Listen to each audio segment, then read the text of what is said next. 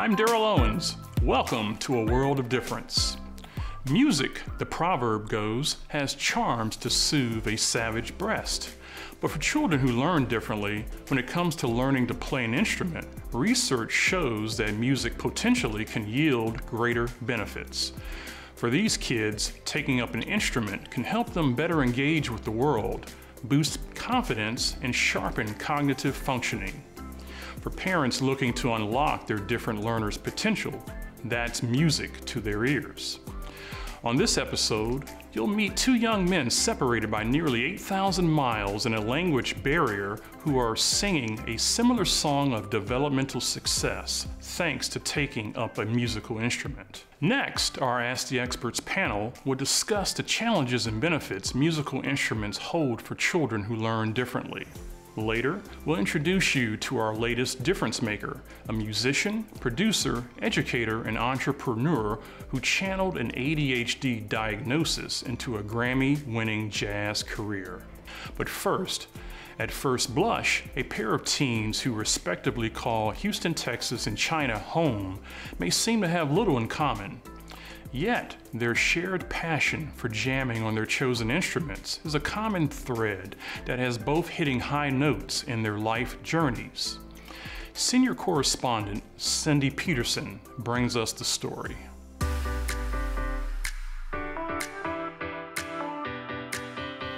The saying that music is a universal language holds true for neurodiverse individuals, often bridging a barrier that overlooks their learning differences.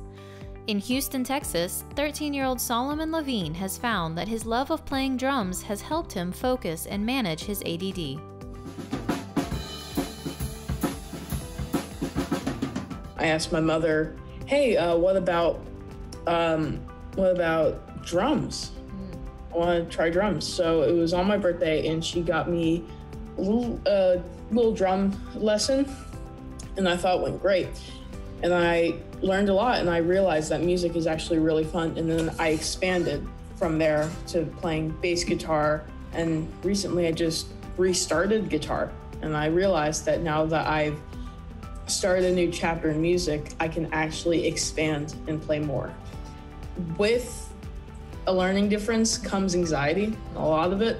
And when I would just have anxiety, I would just shut everybody in my brain, go to my studio, and just play all of my anxiousness, it's gone, because I'm just in this new void with nothing but me and my instruments. After his parents had tried everything in the book to help their son, they became very thankful for the loud beating of the drums when Solomon was practicing. We got to music because we tried lots of other things. We tried various sports, we tried the Taekwondo, we kept trying to find the outlet. I kind of felt like running was gonna be a great thing, except for he had no interest in running. This drumming thing happened, he asked for it, I was willing to try anything. It almost provides like a therapeutic zen for him.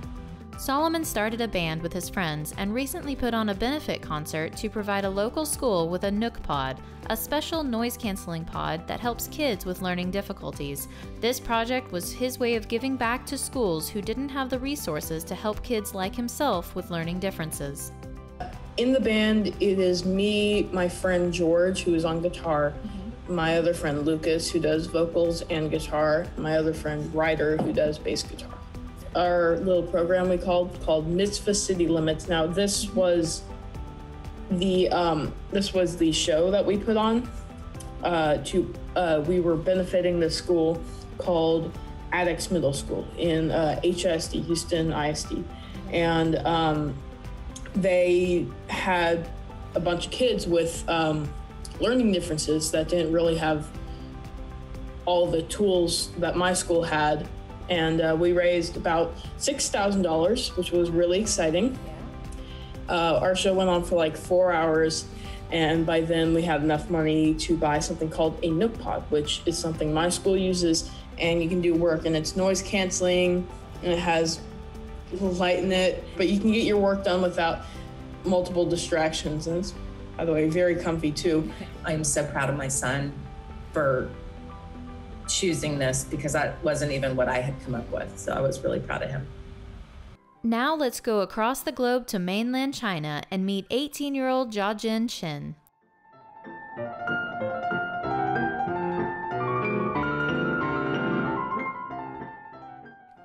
Jiajin is autistic and has a difficult time communicating, but not when it comes to music. His award-winning classical performances have moved audiences since he first learned at the age of 7.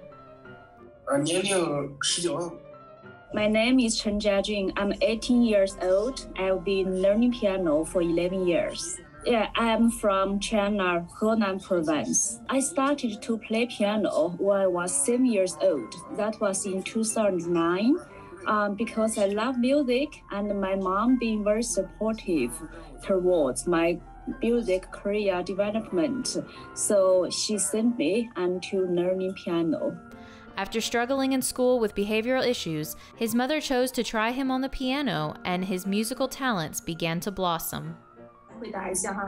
I chose the piano as an instrument for Jiajin because when he was a child, when he was at school, and it's hard for him to concentrate, and he would run around in the classroom, and then he thought the best instrument and to develop the brain and also the concentration and is the piano. So I chose piano as an instrument for Jiajin.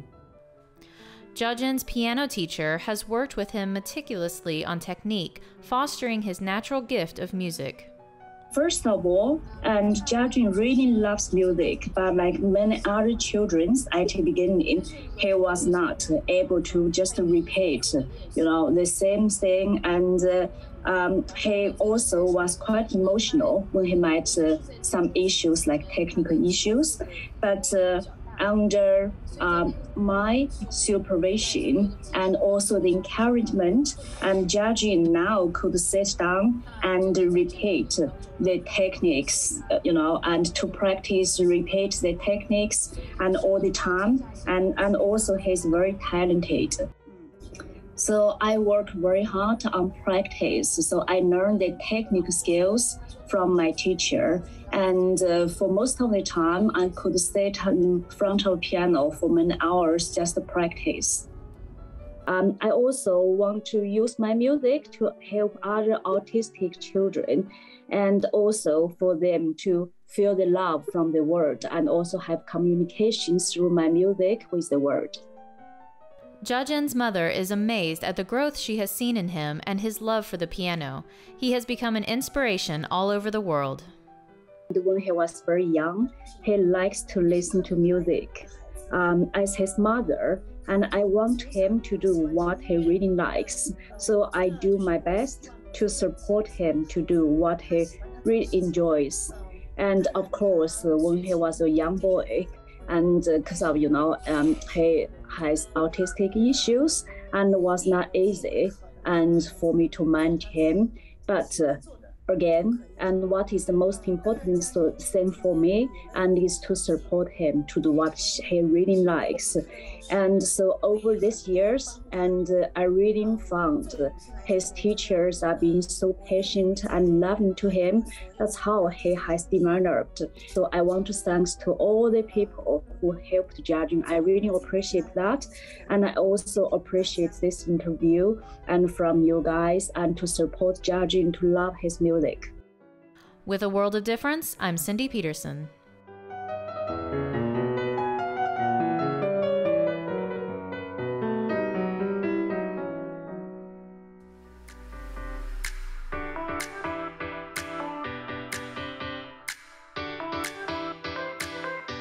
Thanks, Cindy. If Solomon and Jiajin's experiences strike a chord, now is a good time to turn to the experts to explore how children with learning disabilities can benefit from playing an instrument.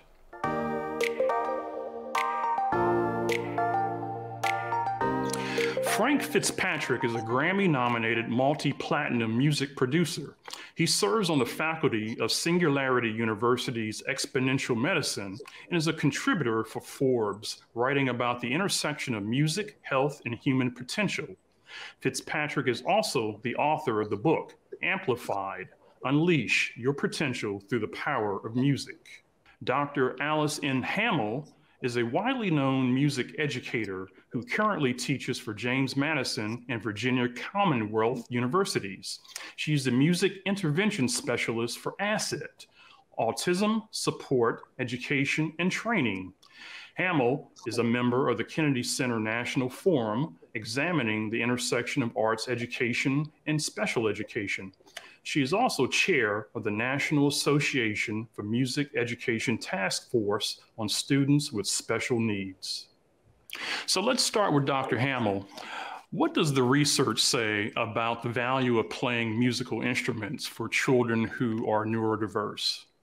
The research is very interesting. First, of course, it's important for every student to be involved in music, every student to learn an instrument. However, what we found is it's even more important for students with learning disabilities, developmental disabilities, differences, to be involved with music.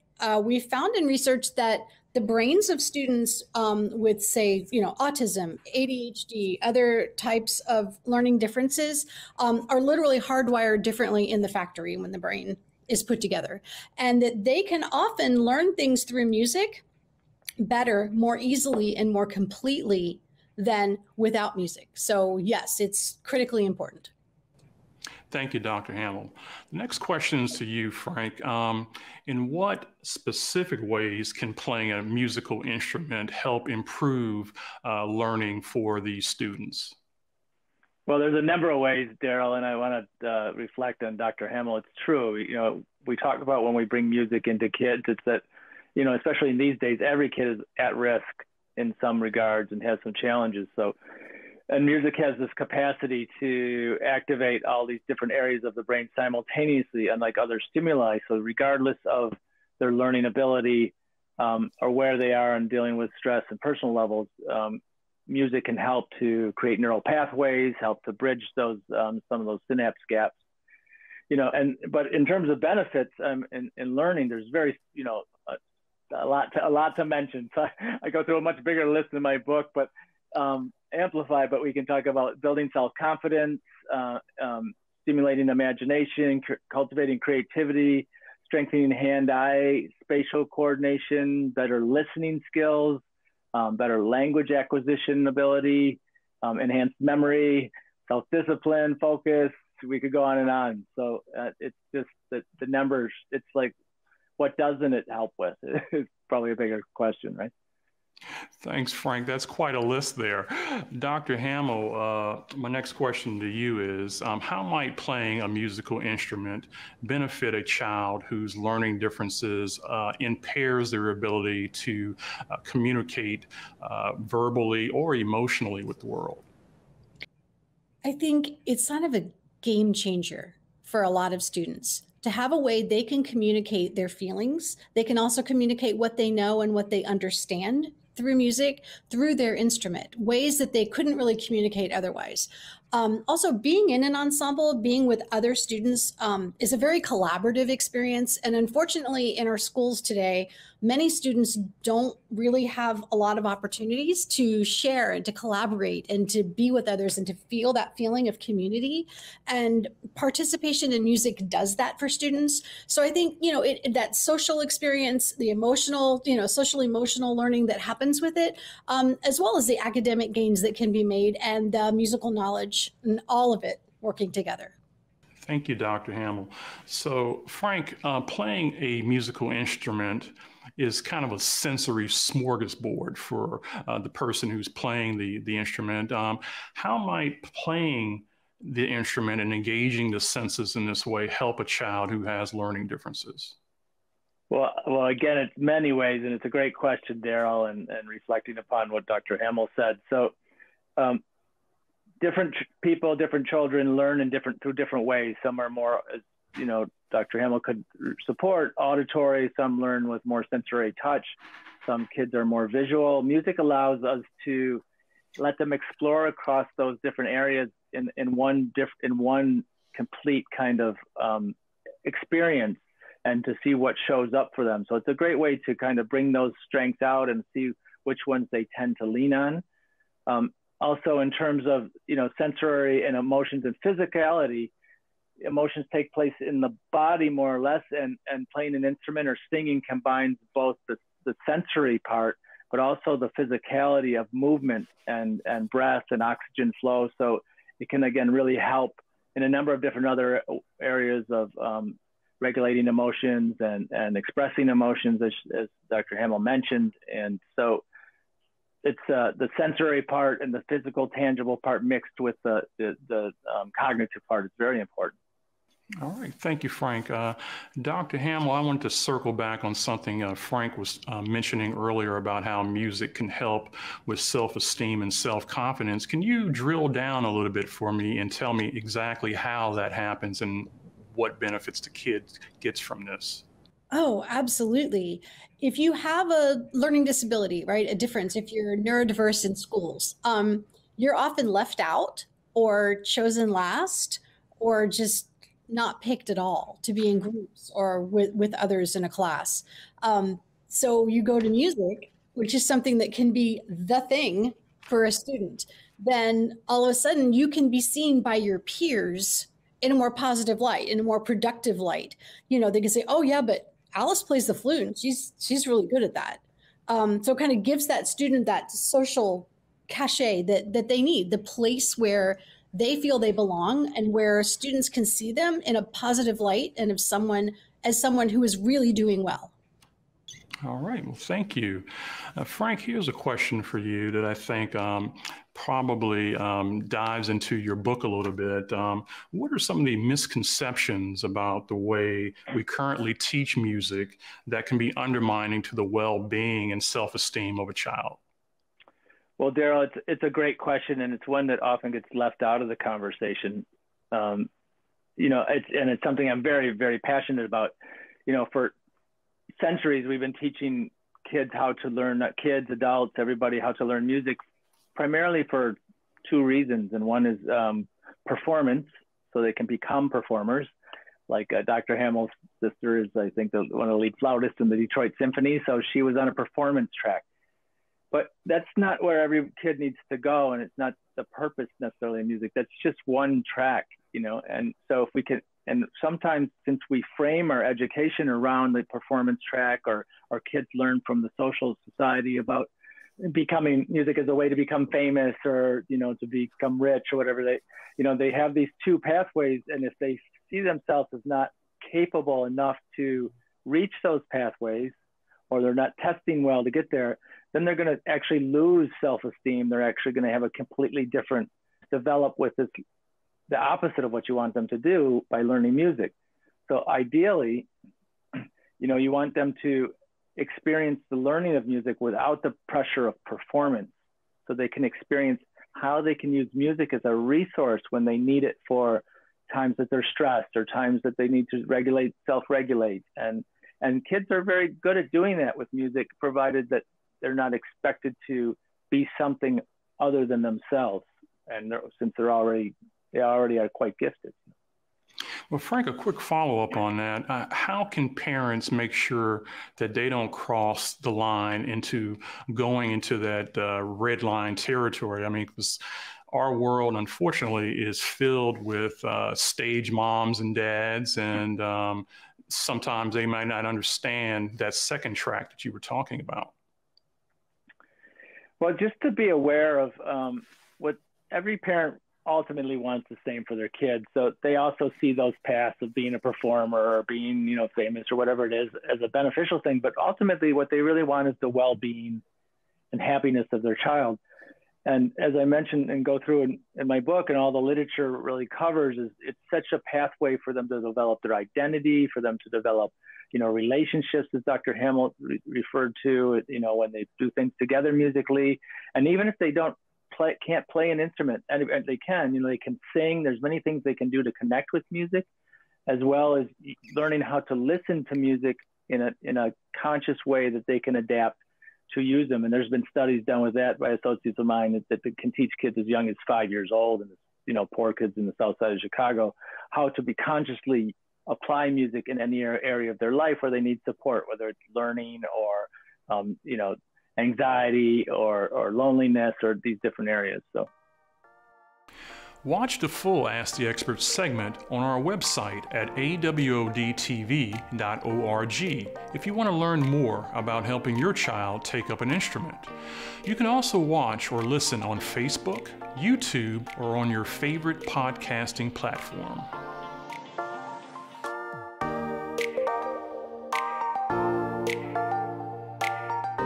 For Ulysses Owens Jr., the 3 R's was often accompanied by a backbeat as he passed time in class treating his desk as a drum kit. He was later diagnosed with ADHD, but the little drummer boy parlayed his bar-rumpa-thump-thump into becoming the first African-American drummer admitted into the Juilliard School, and later into a Grammy Award-winning jazz career. Not that Owens has forgotten his struggles, which led him to create a safe haven in his hometown of Jacksonville, Florida, where struggling kids can find their rhythm. Special correspondent Dave Dijon has the story.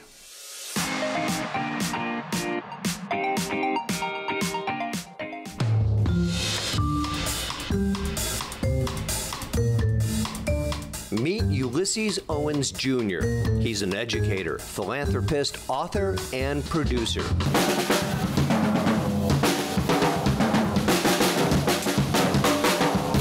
He's also a 2-time Grammy Award-winning drummer.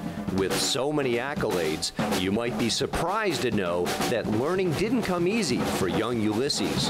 And his grammar school teachers knew right away that something wasn't quite right. I had a teacher, she's really amazing, Mrs. Cole, and she would be teaching, and you know me, man, while she was teaching, I'd be just beating on the desk, you know, just going, and she's like, Ulysses, can you please stop? And I'm like, okay. And I go back, and then if I wasn't beating on the desk, I'm a chronic daydreamer. And so she'd always say, what's the issue here? And so, of course, I went and talked to my parents, and we understood that, I had ADHD, and even my father doesn't admit to it, but I think I got it from him because we both can't sit still, too long. Ulysses says what really helped was that his parents and teachers didn't describe his learning disability as a challenge or something bad. Instead, they simply said, they were just saying, hey, here's something that you're going to have to overcome, or here's something you're going to have to learn how to manage. And so what my parents did, they said, okay, we'll make deals with you. If you can sit still, or if you can do this, then we'll let you play the drums. Or if you can do that, then we'll let you do this, So that was kind of the first sort of issue I had. And even now, as an adult, and having been, fortunately successful, I still have ADHD. Like the thing that I have now is I have to always be busy, have to always be moving. So that was kind of the first challenge. And then I would say the second major challenge was really like some cognitive issues that I started having, particularly around the subjects of like math. It was something about like numbers, like when it got too convoluted, like around like fractions or other things, it just, my mind couldn't really decipher it. So I actually went to Sylvan Learning Center, and they did some really great testing, and they started realizing like that I had to kind of see things more like broken down. So they started taking like really big math equations, and they started using like blocks or color-coded items and saying, okay, Ulysses, this represents a fraction or this represents that. And so I started understanding how my mind works, and I'm very visual. So if I could see it in like a logical way, and like then it would make sense, and I could kind of navigate like all the difficult stuff. And navigate he did. Ulysses not only graduated from high school, but he also received a full scholarship to Juilliard School in New York. So when I found out that I got in, it was history on many levels. I was the first instrumental student at my high school, Douglas Anderson, to get in. I was also the first African-American to get in. And then even at Juilliard, I was the first African-American drummer to ever enter the school. Getting into Juilliard School was one thing, but being able to graduate was quite another. Ulysses says his ADHD made it difficult to wrap his head around some of the tough assignments he was given. My professor and advisor, she said, Ulysses, I think you should go get some testing. And again, that whole sort of cognitive thing of like not being able to look at like calculative problems or numbers, that came back up. And so they started saying, okay, how can we take shapes? How can we take bigger images and let them represent different movements or different intervals or different things happening in music. And then the other thing I had to learn was that I had to go at things slower, which was hard because as a musician, I process really fast. So I had to realize if I'm dealing with mathematical equations or I'm studying something really intricate, I can't try to like whiz past it. Today, when Ulysses isn't performing in New York City, he devotes his time to an organization called Don't Miss a Beat. It's a nonprofit Ulysses founded in his hometown of Jacksonville. To break that down very simply, we are a safe haven for children to come from the ages of 5 to 16 years old, and they can find their rhythm with us. They're going to get academic homework assistance every day. Then they get free arts instructions in the area of music, dance, and drama, and yoga. And then we have a really great summer camp, arts intensive, where they get to put on a production, a Broadway junior production every year. I am not a statistic. I will achieve only great things. I am just as good as anyone else. I can do anything I set my mind to. This is the pledge that inspires success at Don't Miss a Beat. It's also Ulysses' mantra, inspiring him to get through some of the tough times. You have to make a kid feel like they're winning at something. So if they're failing at this or they're having challenges at that, they can't be surrounded by that. So, they always say there's a couple basic functionalities that people need. We need to feel like we belong. We need to feel like we're loved. We need to feel like we're understood. And we need to feel heard. And we need to feel seen. So if you're going to get those things from various things, so maybe you're seen by a gang, maybe you're seen by somebody who gets you into trouble, or maybe you're seen by your parent, or you're seen by a really great teacher, but you still need to be seen, right? And so to me, part of getting a kid to either stay on this side of the track or not cross the negative side is you need to give them those basic functionalities. Because if you don't give them, I always say to my parents, like, when they say, oh, we love Don't Miss a Beat, but we can't have them here this semester. Okay, great. But just know, if you don't have them here, they're going to be into something else.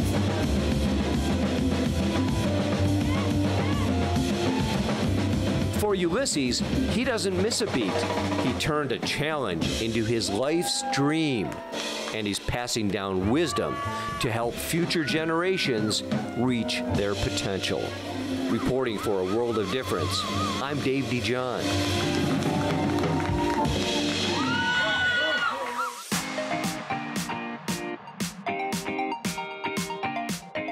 Thanks, Dave. And congratulations, Ulysses, for making a difference. And gotta say, I love the last name. And that does it for this edition of A World of Difference. I'm Daryl Owens. I'll see you back here next time. You can watch episodes of A World of Difference on the Beacon College Facebook and YouTube channels and on the show's website, awodtv.org. The website also provides tip sheets and other resources for your parenting journey. And you can listen to the show on the go on Spotify, Breaker, Google Podcasts, Stitcher, and other popular podcasting platforms.